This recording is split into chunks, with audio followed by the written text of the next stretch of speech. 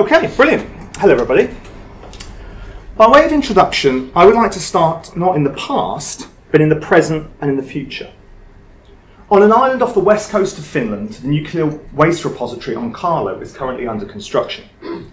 This deep network of tunnels runs 5 kilometres underground, bored into stable, magnetic, gneiss bedrock. It employs materials ranging from cast iron and copper to pre-compressed bentonite clay to contain high-level radioactive waste. When the waste has been deposited, the tunnels will be sealed with concrete and the repository will be left to itself, abandoned, so to speak. On Carlo will not be completed until the 2100s, and some of the isotopes contained within will stay dangerous to life for over 100,000 years. This means that this architecture involves the distant future as much, if not more, than the present. Thinking about on Carlo foregrounds questions of affect. It makes us consider how flows of energy and radioactivity permeate and penetrate materials, or can be resisted by their capacities to block such intensive flows.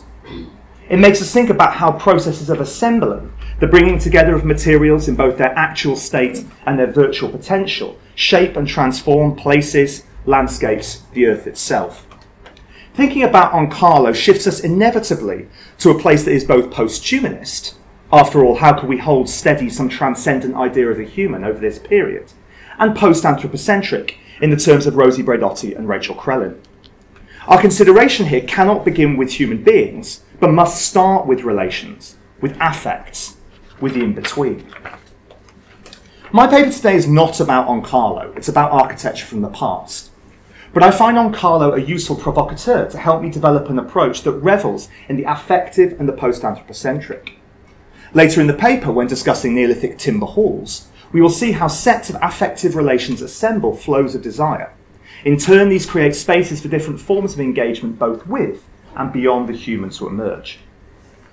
Before turning to the past, however, I want to clarify what I mean by affect. This is Tag, after all, and I'm me, so we can't possibly go any further without a little philosophy. My work on affect follows Gilles Deleuze, both in his writing with Félix Guattari and his readings of Baruch Spinoza. Much more than the physical sensation of emotion, as we've been hearing already today, the concept of affect allows us to attune ourselves to the relations that link people, places, things, and materials.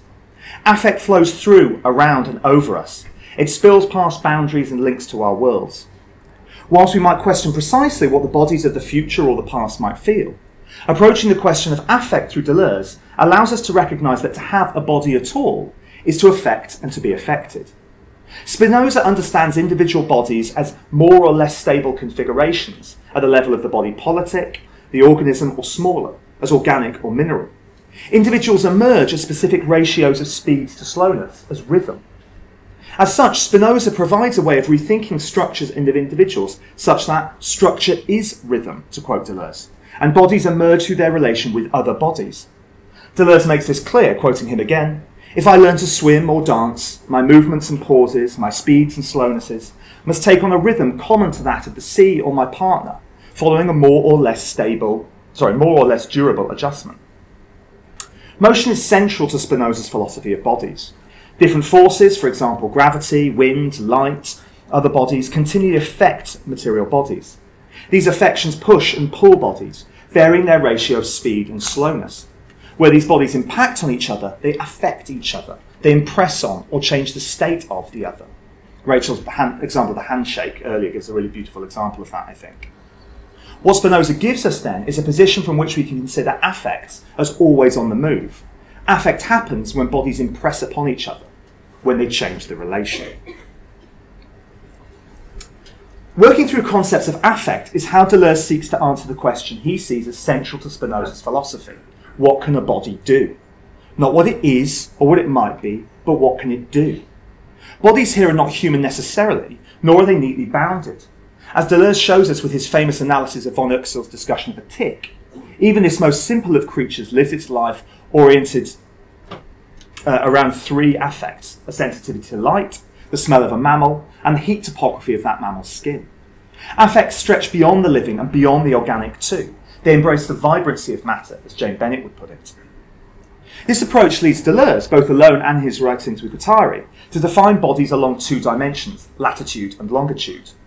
The former refers to the affects a body is capable of, its intensive virtual capacities. The The latter refers to the specific, extensive, actual relations of movement and rest that a body undergoes. By mapping these two aspects, Deleuze argues, we can define what a body can do.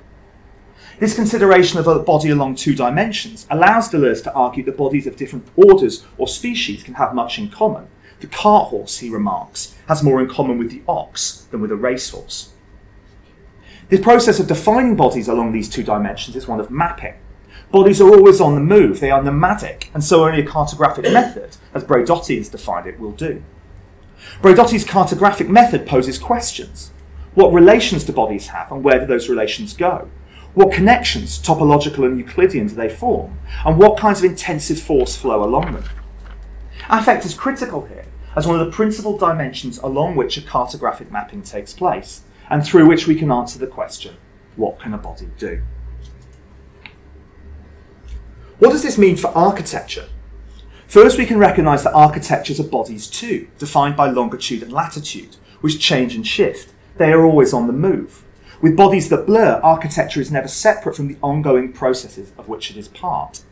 In an archaeological context, one cannot mention architecture without thinking of Leslie McFadden, currently running a session on architecture somewhere down the corridor. McFadden reminds us that architecture is immanent, that it does not exist as final form. Rather, it emerges in the ongoing interweavings of people and materials, the bodies that carry each other, prop each other up, cover each other and seal each other in. Here I think a cartographic method for mapping the effective nature of architecture opens up a powerful tool for thinking about these processes in ways that knit materials, spaces, times and people together.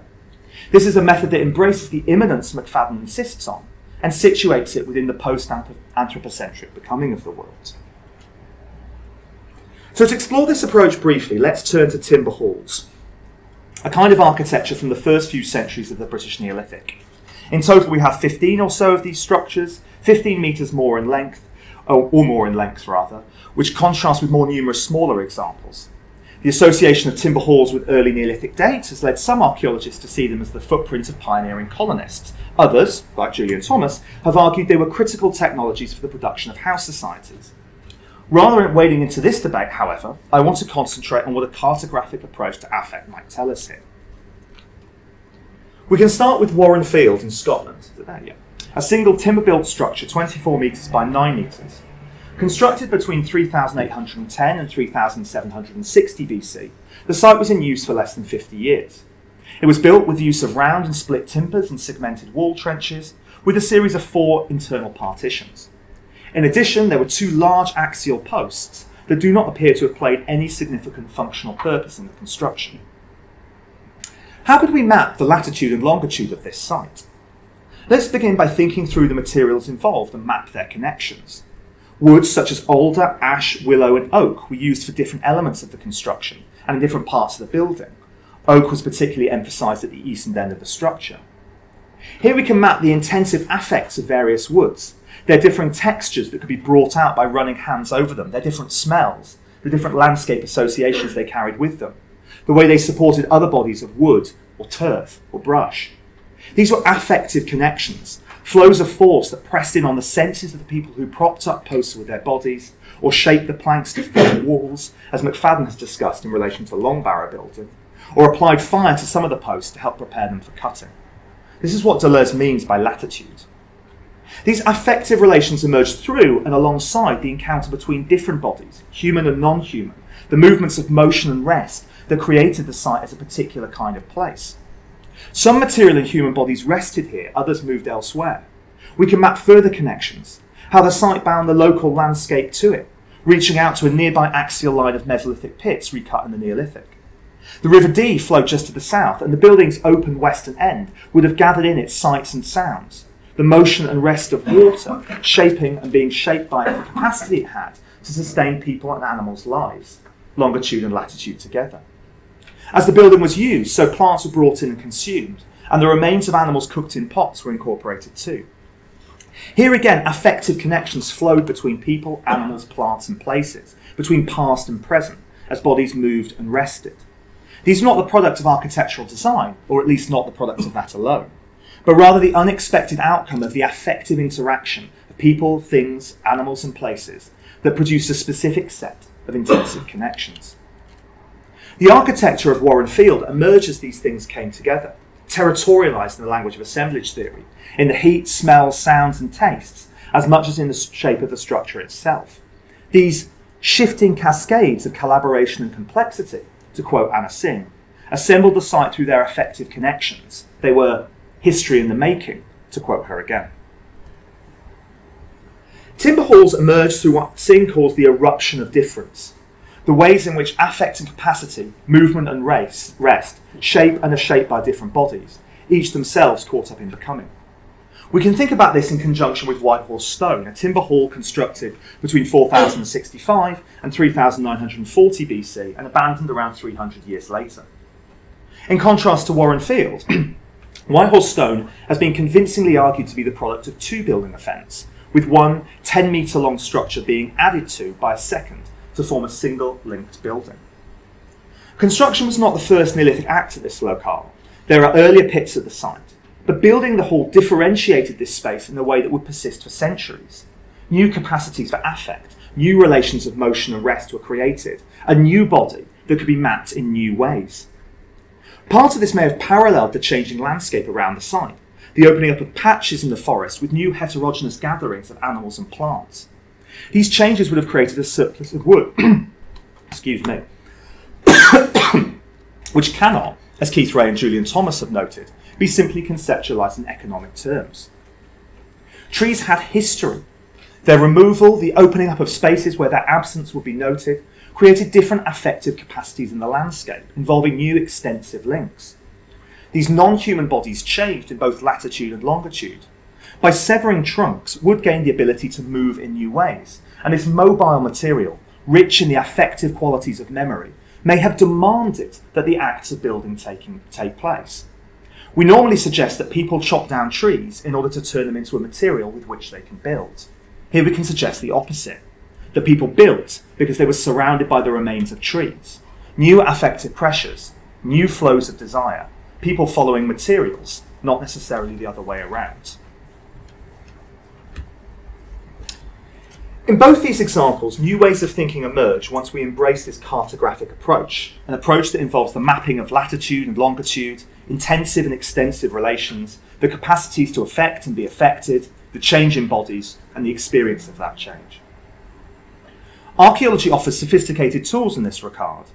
Our methodologies and our theories are fundamentally about relation mapping, whether we are thinking of stratigraphic relations we map in our fieldwork, the relations revealed in microair analysis, material provenancing, or whatever. Each of these tools is a means of mapping what Tim Sorensen and I called almost a decade ago, the affective field. Almost a decade ago. Where does that time go? Seriously. Yesterday we were submitting that paper to Dialogues. Unbelievable.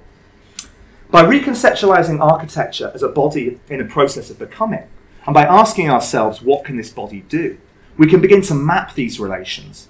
We can use this to contribute to a post-anthropocentric view of architecture. Affect here is the critical bridging link between the different bodies, which allows us to conceptualise these relations as full of force and desire and power. Such an approach opens up new ways of thinking about architecture, where the human is critical but decentered, immanent, not transcendent. Materials play their roles, and the landscape does too. These non-humans have their own desires and their own effects.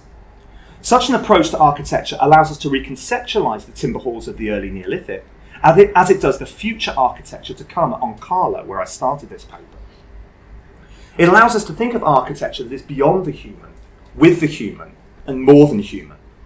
It enables us to map the complex multidimensional flows of affect that allow us to understand what it is that an architectural body can do. Thanks very much indeed.